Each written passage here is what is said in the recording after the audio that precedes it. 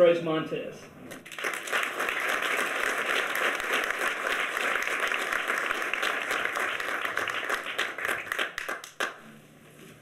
Thank you, Dwayne, for your introduction, and thank you for being the master of the ceremony today. And I'm telling you, thank you so much for being a catalyst for why we are here today. You and your wife, Lori, are incredible. I'm honored to know you, and I'm so glad to call you my friends. And again, as a community, we are so thankful to you. Thank you.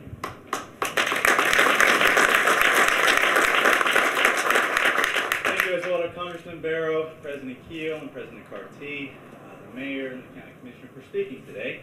It's an honor to have you all here, and thank you all for coming today and braving the heat. I'm telling you, I wish I could I did a rain dance to stop the rain, but you know, the heat's one thing, it stops. I'm sorry about that. But I'm so honored that you came here today to share in this momentous occasion. Now, as I look out, I see members from the community, members of Georgia Southern University, Ogeechee Technical College, and our local, state, and national representatives. And this site reflects what I had always hoped the Hearts and Hands Clinic would bring, and that is unity. Unity as we take care of our community's medically uninsured. For our clinic is a mission with humanistic principles. Furthermore, I truly believe the clinic is the example of the American dream. And it's a dream that some consider as fluttering in these time of days because of our economic times, but I beg to differ because of days like today, when Americans have come together to help our fellow Americans in need. And that is just incredible. For this is what a democracy is, I believe. And in paraphrasing President Lincoln, a democracy of the people, by the people, and for the people. Because this, I believe, is the cornerstone of the American dream. One such person who is here today, who is such an example of the American dream, and is my role model, and is my inspiration, is my father, Dr. Ismael Montes. I really hope I live my life like he did, for he is my role model, like I said. My father was born into extreme poverty in Monterrey, Mexico. When he entered pre-med, he entered with no shoes, and he entered with braces. He graduated medical school many years later, and he looked across the Rio Grande, and there was the United States of America. A beacon of light, a beacon of hope. And he came here. And he came and he trained under the first generation heart surgeons, and he then joined their ranks, becoming a cardiothoracic surgeon. And now, he gives to our men and women in uniform by working at Winn Army Community Hospital in the emergency department. My father is my role model. My mother, too, I am so incredibly grateful to you both. You know, they've never stopped parenting and they've never stopped caring. For that, I am extremely grateful. I love you. My friends, there are so many people to thank that have made today a reality. And if I don't thank everybody, please, I'm so sorry. It's not my intention. But first, I would like to thank my fellow students who have been my colleagues and my trusted friends through this whole process. For the students who are here, if you could please stand so we could see who you are and give you a round of applause that you deserve.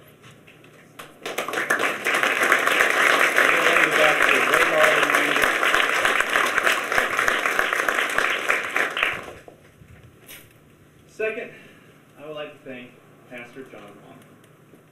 If it wasn't for Pastor Long's call a year ago, we would not be standing here today. He truly lives as he preaches, and he is a fighter for those who have fallen on hard times. He's a role model, he's an inspiration to me, and for all of us who work with him, he deserves a round of applause.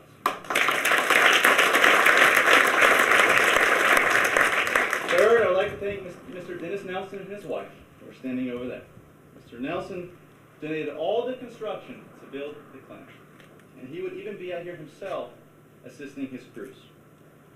Mr. Nelson and his wife Minnie are angels walking in human form, for he gives without asking anything in return, and he gives without being known. And that is a true form of giving. Mr. Nelson, you're an inspiration yourself. I'm incredibly in debt to you. And the people who are be seeing at this clinic are incredibly in debt to you for you've been able to give them life and give them help. Everybody, he deserves an incredible round of applause.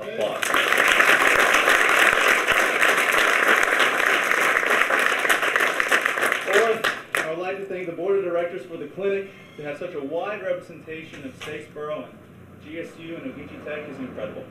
And also to have a wide representation of our faith community. And talking about the faith community, there is one person here today who's made this happen as well. And that is Dr. Ed Johnson, Pastor Ed Johnson. 2 years ago, two students walked into his office, and he believed in a dream.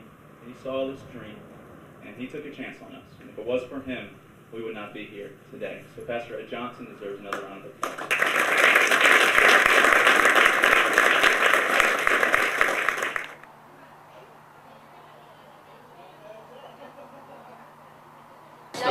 Well, we just wanted to give back to the community because, you know, as students, we live here for 4, 5, even 6 years for some of us. And this community gives so much to us, but we need to give back. And I mean, we are the future leaders of tomorrow, so what better way to give back to the community than providing health care to those in need?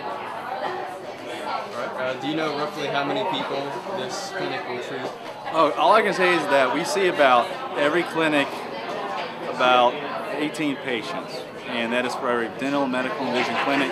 And we already have a 3 to 4 month wait for dental. Actually, I'm sorry, 3 to 4 month wait for medical, and about 4 to 5 months for medical.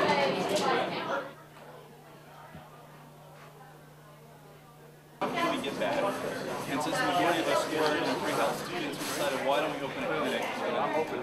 So that's how we're here.